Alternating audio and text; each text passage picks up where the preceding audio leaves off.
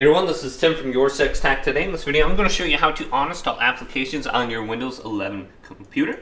And this is easy to do. Let's go on down to the start button right here and then go to settings. Then all we have to do is go on down to apps right here and select this. Then go right and go to where it says installed apps. Then you can find the application you want to go ahead and remove from your computer. So let's scroll down this list and just see if we can find something.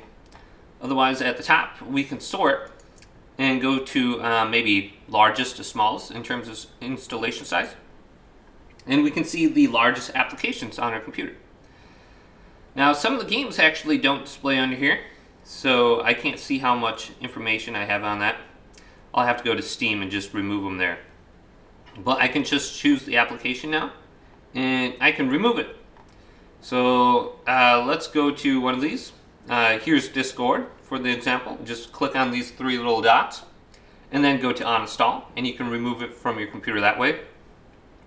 Otherwise, you may have noticed you can go to applications in here and just right click on, and then you can go to uninstall. So we can go to all apps, and then we can scroll through this list. We can right click on them, and then we should be able to just go to app settings from here and delete them. We don't have the same option where we can just delete them in here for some reason.